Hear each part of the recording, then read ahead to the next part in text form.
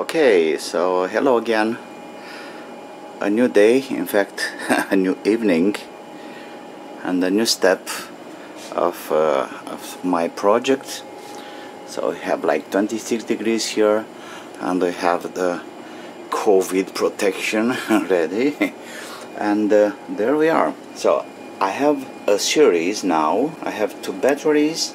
Let's call it two batteries because I'm thinking the big one, you know, this is 100 amps and the other ones are 50 amps each of them, but these are much older but still doing a great job. Okay, so I put them together for now in series. So I have 24 volts going to some fuses. That's a thermal fuse here. I'm going to my GTIL here, and now the batteries are supplying the house, I may say.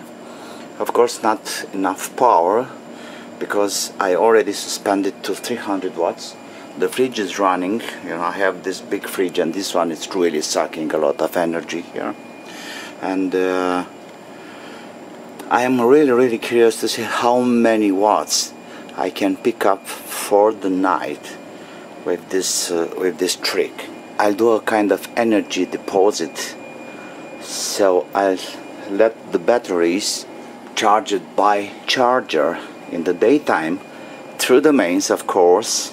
This is the most simple way. The panels will feed the inverter like it used to before.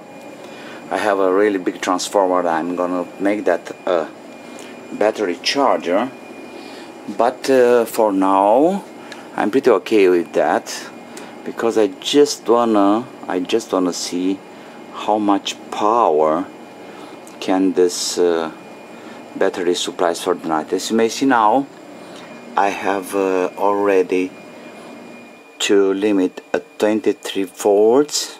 That means like 11.5. It's a little bit low for these deep cycle batteries, but I'm just experimenting for now, so it doesn't hurt if one night or 2 nights is running like that. And to a maximum power of 300 watts. So I'm really curious how much power my house will take for the night from the batteries. And until now I may say that I'm pretty surprised. Now I have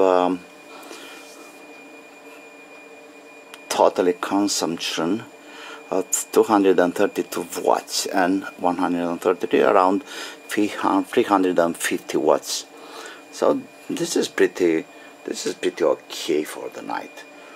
Probably the other fridge in my kitchen and in my living room is running, but for now it's okay. And by the way, I have this adapter here running my Wi-Fi's and my cameras outside, and I already have like 65 watts of consuming power already, because that adapter over there, you see, it's running the lights here. You see, these are light controlled lights. When I'm turning my lighter over there, they're going up and down. So this is the first part of my experiment. Like I said before, I have a 24 volts battery pack, and that's like 150 amp hours here. And I'm really curious for the night how much power it will be there. I have also this one connected through, and this one is measuring the voltages and the amps. Okay, it's the other way, sorry. So we have 23.8 volts on the batteries now. It will stop when it's reaching 23, and I have like 10 amps now running from the batteries, 255 watts. And until now, in 1 hour and 22, I have like 406 watts already from the batteries to the house. Okay, like I said before, this is part 1. I'm still experimenting with this, so I'm not sure about the results, but it's nice to know, and it's nice to experiment yourself instead of waiting a recipe or something.